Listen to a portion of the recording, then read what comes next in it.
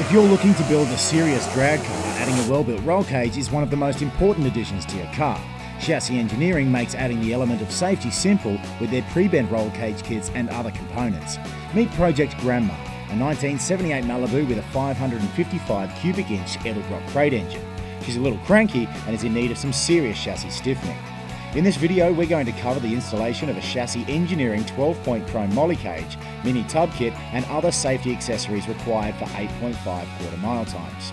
Because we expect this car to run mid-8s, that was close enough for us to add a few more bars to make it a 25.5 spec cage, complete with a funny car conversion.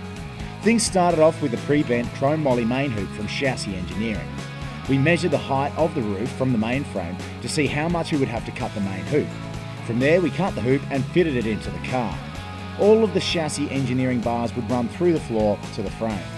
Mike had to do all of the welding using a TIG welder because NHRA specifies that for chrome molly construction.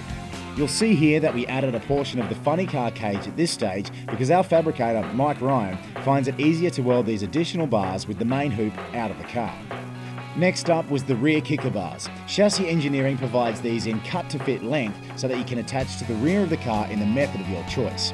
We ran them to a rear crossbar between the rear frame rails in the back of the car that would also double as our main parachute mount bar. Back to the main hoop. Ryan welded in the halo bar. This bar hits the main hoop at the top of the roof and provides a stable location for you to run your two front down bars.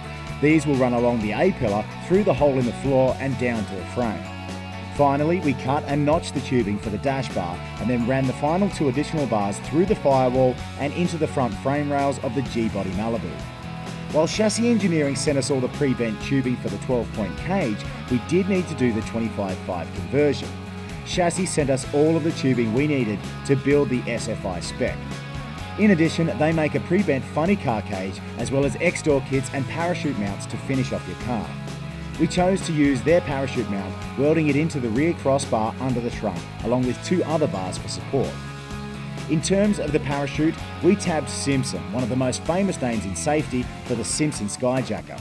We chose a 10-foot drag chute that is a cross-form design and is capable of stopping most drag cars, like ours, up to 175 miles per hour.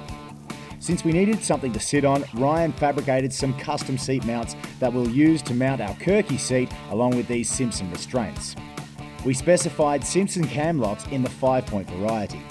The nice thing about the Simpson belts is that with the cam lock, if you need to get out of the car, you can do so with a quick twist of your wrist. These harnesses are a bolt-in and use a super strong polyester webbing. While we finished up the safety items, fabricator Ryan moved under the car to give our old girl some support. Ryan installed the rear crossmember, which would also have two additional bars run to each lower control arm mounting location, stiffening up the lower control arm brackets from flexing during launch. Next, we added more strength to our upper control arm mounting locations. Here we added two additional bars from the upper cradle to the main hoop of the roll cage. The only thing that remained was the SFI 25.5 requirements within the floor. To be SFI legal in a perma-meter frame car like the G-body, we would need to add two inner frame rails inside the stock outer rails. In addition, a complete chrome molly crossmember would connect the inner frame rails and outer frames into one solid structure, preventing collapse in case of an impact. So with the help of Chassis Engineering and Simpson, that pretty much wraps up our Grandma G-body chassis. You'll see us add a few more bars to the underside of the car, including an X between the frame rails, but most of our work is done.